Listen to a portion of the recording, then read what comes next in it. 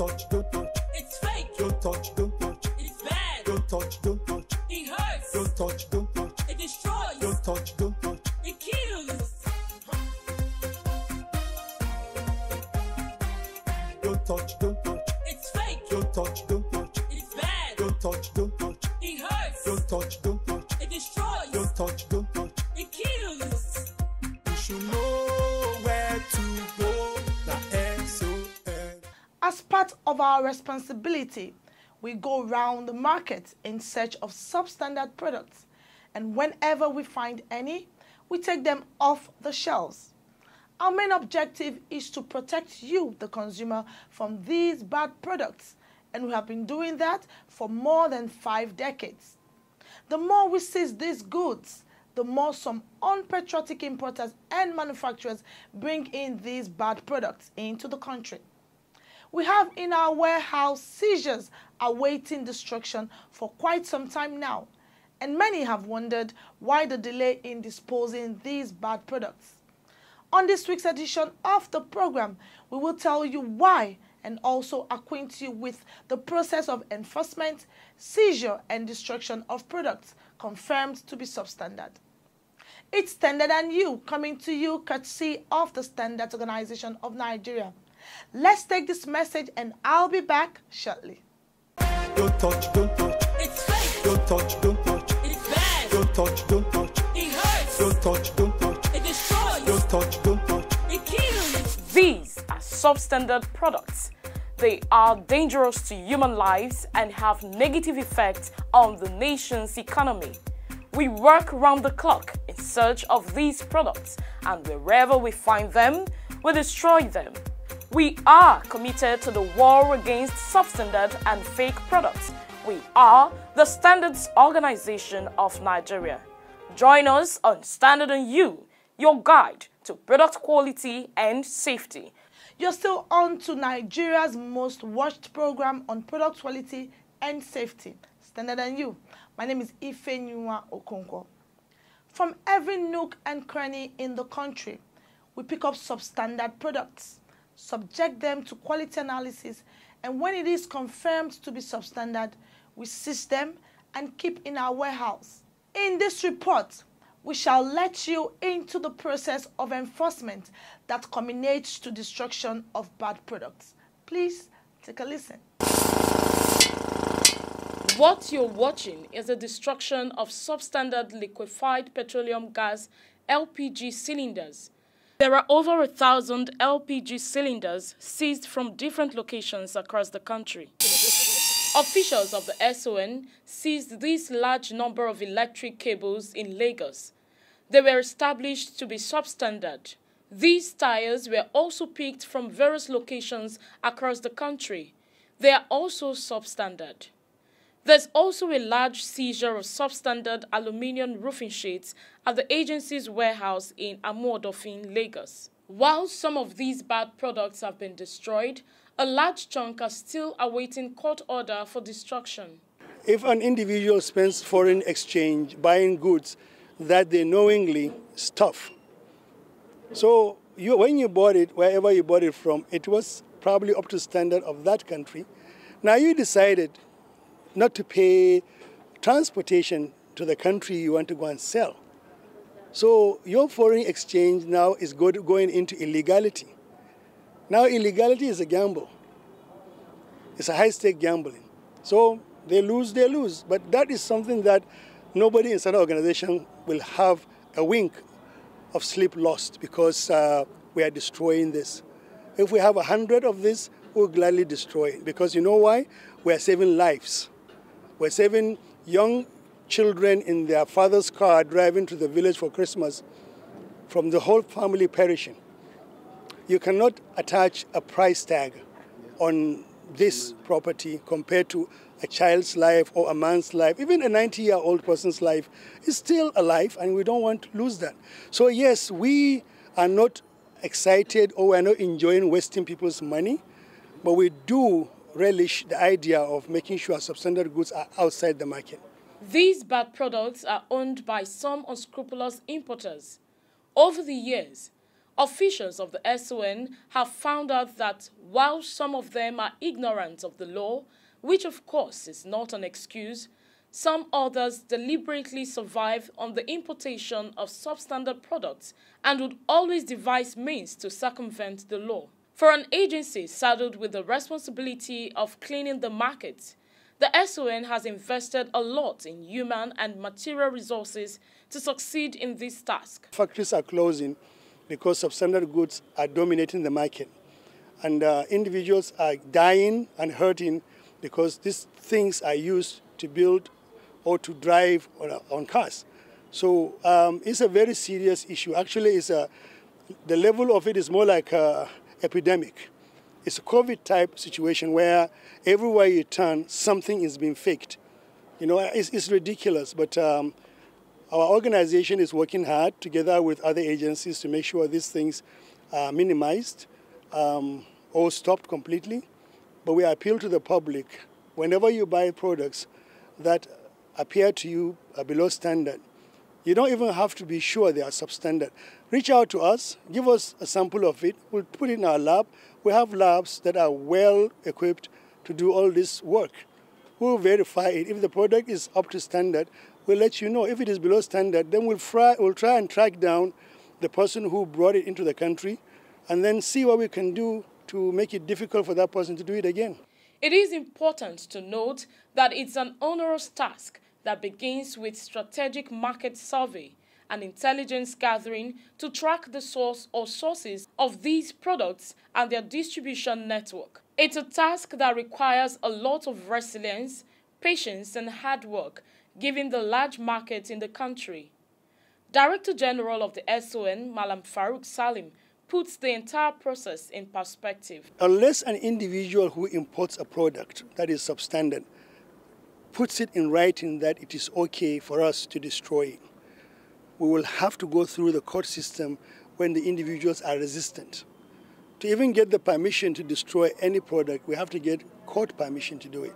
Because what will happen is, it's possible we will destroy a product and that individual can turn around and say we destroyed a standard product. We don't have any way of showing to the people or to the courts that we did it. So a lawful organization like ours follows the rules. The steps usually are, we seize a good that is below standard, we test it to be sure it is below standard, we'll let the individual know the products are below standard, and then we give the individual the freedom to choose. An individual, some of them will say, we are sorry, we didn't know it's below standard, we didn't know it's illegal to do this, so you can have it, we don't have a problem. In that situation, because of the contriteness shown by this individual, we'll only seize the products and then let the person go. In some situations, because the thing is so blatant, even if they give us those products to destroy and the permission, we still have to fine the individual because they broke the law.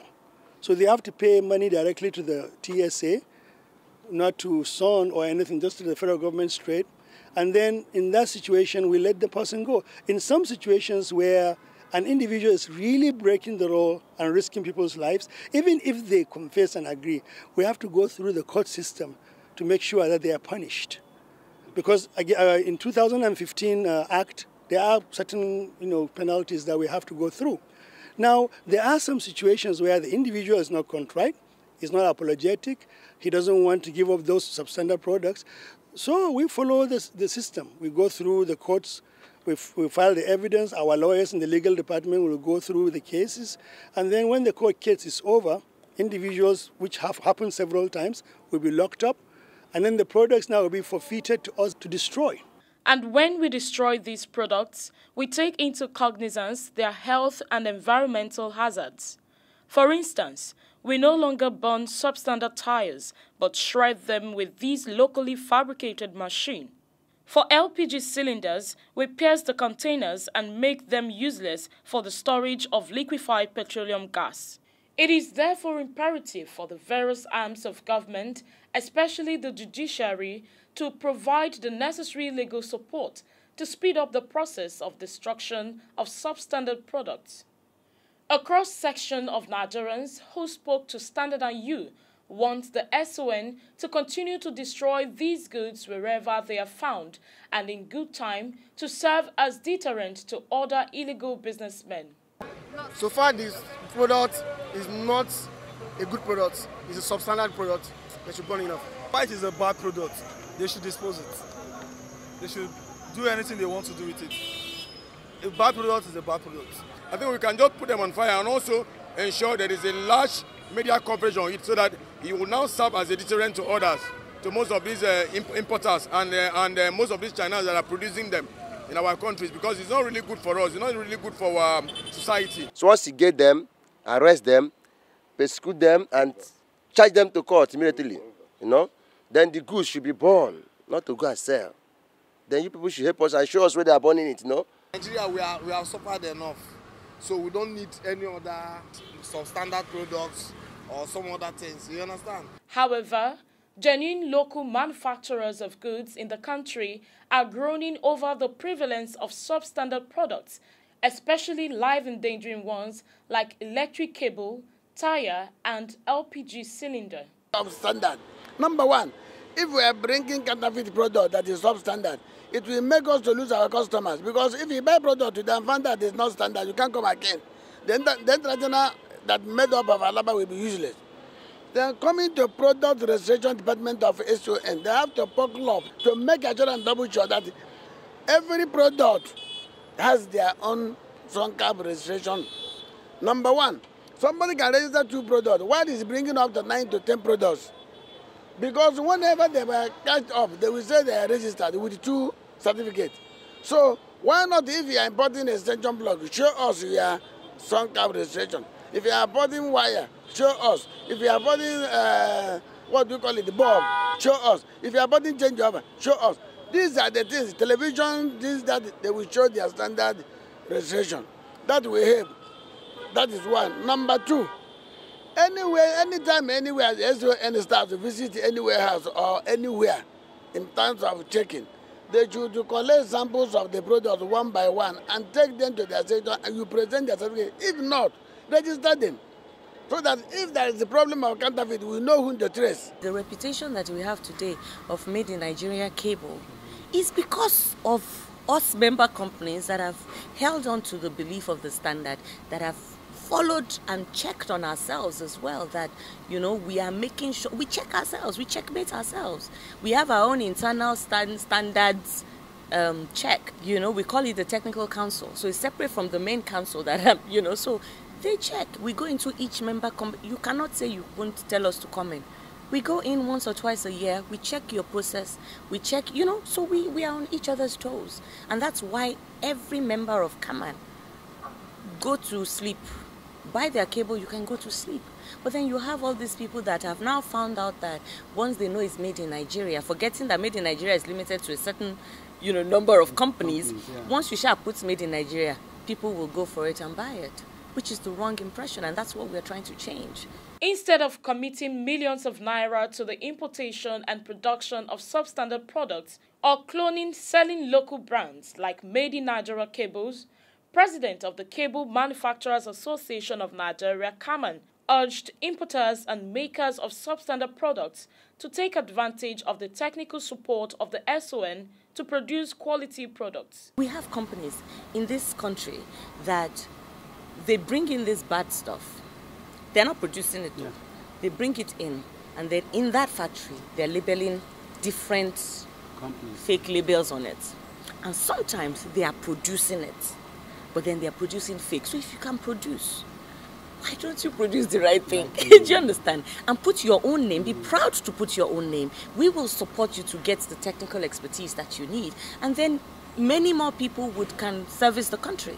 So why are you producing the bad thing? It's crazy. It's crazy. It's ridiculous. Honestly, sometimes when you think about it and the lengths people go, it's crazy.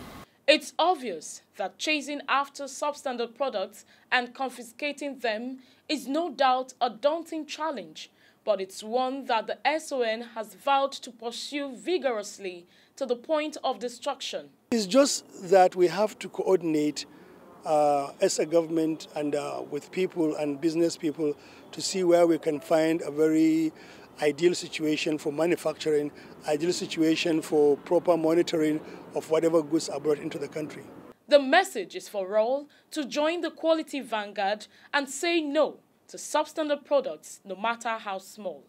Don't touch, don't touch. It's fake. Don't touch, don't touch. It's bad. Don't touch, don't touch. It hurts. Don't touch, don't touch. It destroys. Don't touch, don't touch. I'm here, I want to work. I want to protect our industry. I want to make sure people are employed. I want to make sure bandits don't have people taking over our country because the people don't have jobs. I want to make sure our schools are working because the government is collecting taxes and paying for schools and building roads and building railways. This is what I'm here for. Join us on Standard on You, your guide to product quality and safety. These are some local manufacturers who have demonstrated resilience and faith in the Nigerian business environment, even in the face of daunting challenges. These operators have gone beyond lamentation and re-echoing of the various infrastructural challenges, but taken a step further to taking advantage of the huge opportunities to reposition their businesses. A large number of such business operators, especially small and medium enterprises, SMEs, are working with the Standards Organization of Nigeria to overhaul their production processes through the implementation of standards. What the some do when they come here is to inspect what we do. They move to the production section, and sometimes they tell us that our workers, we are not dressing properly, and they guide us on what they're supposed to do, which we do follow. They come on monthly basis. When they come, they do such inspections and go. We are friendly with them. We appreciate what they do because some of the things they actually instruct us upon, we don't know them. And through their instructions, I think we abide by their rules. And it helps us a lot. When we first started, we were in a learning process, so they came in, they looked at our inventory management system, they looked at our raw material system, they looked at our personnel system, and started training us on everything, including meter calibration. So right now we are up to the ISO standard because we make sure that we go every 3 months for mandatory training. And they come and test all these meters. Like when we are making these meters here and as you're bringing it down from the bench, they just come in and say, yes, we want to test your meters. And they have a mobile calibration shop that they use to make sure that our meters are properly calibrated. When they come for inspection, they always spend the whole day in our laboratory so that they would test the quality, how we produce all the products. Then together with the quality control officer in the lab, they will do everything, and where there is need for us to adjust, they will tell us, and they will even give us the mandates within the frame time that they will come to check whether we have complied with this. And when it is good, they always issue us certificate of compliance. And if any product has failed the lab test, they will tell us so that the end users will not reject the products. This kind of strategic intervention by the SON has significantly led to a drastic improvement on their businesses, leading to increased patronage of their products and services.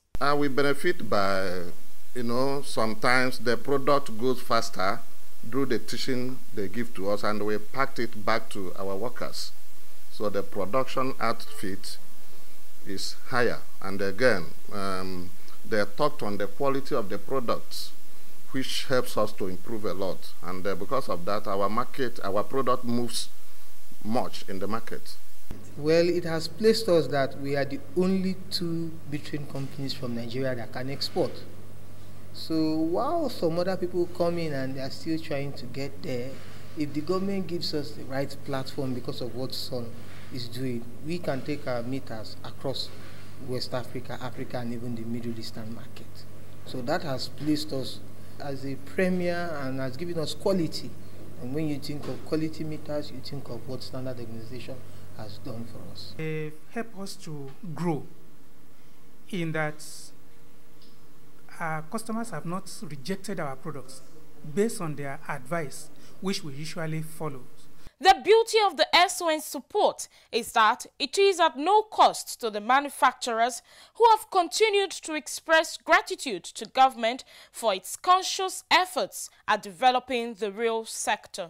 Don't touch, don't touch. It's fake. Don't touch, don't touch. It's bad. Don't touch, don't touch. It hurts. Don't touch, don't touch. It destroys. Don't touch, don't touch. Our country right now is threatened by substandard goods, resulting into industries not surviving in this country. We cannot continue to have individuals physically destroying our economy. That's economic sabotage, and we are not going to tolerate that.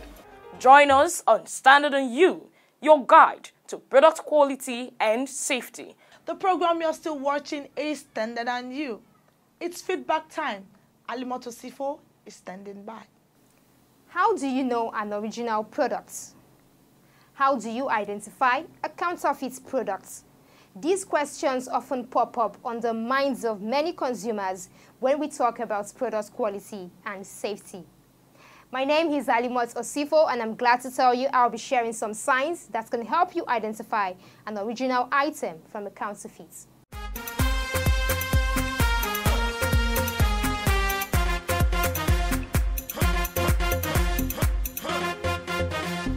When we say original, we mean authentic, genuine, good quality.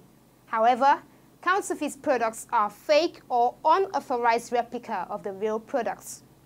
They are often made and sold with the deliberate purpose of tricking consumers into thinking that the fake product is in fact genuine. Counterfeiters take pains to make their products look as much like a genuine product as possible, but there would always be a difference if you pay attention to every detail. Flimsy packaging. If the item is shabbily packed, doesn't fit properly, uses substandard material, or no packaging at all, take it as a sign of counterfeiting. Grammatical and spelling mistakes. Counterfeit products can be easily identified through wrong spelling, such as an extra or missing letter, resulting from lack of education or rushed workmanship. So, read carefully. Flawed fonts and logos. If you are observant and know the original logos well, you can catch the smallest variation and detect fake logos. No contact details. If the manufacturer's physical address, phone number, or contact details are not listed on the product or package, it should be a cause for concern, as you have no means of contacting the company for grievance redressal. It's better to avoid such products. Missing accessories. Make sure that all supplementary parts that have been mentioned on the package are present in the box. Otherwise, get back to the retailer immediately. No certification marks. Ensure the products carry the appropriate certification marks from regulatory bodies such as the Standards Organization of Nigeria. These signs are endless, but in a nutshell, inspect the package, text, labels to avoid any item that seems suspicious. Say no to counterfeit products. They are fake and unsafe for use. And that's a wrap on this week's episode of your favorite public sensitization program, Standard and You. Do you have a question, complaint, or suggestion? You can send in your messages with your full name and location to the number 0705-972-4455. Follow us on any of our social media platforms and catch up with missed episodes online at youtube.com/Standard and You. Don't just view, hit the subscribe button, it's free. As always, buy original, sell authentic, and use only the best. Thanks and enjoy the rest of the week. Why you dey buy fake product, make you dey careful, no go damage your life. You've got one life to live. Buy original.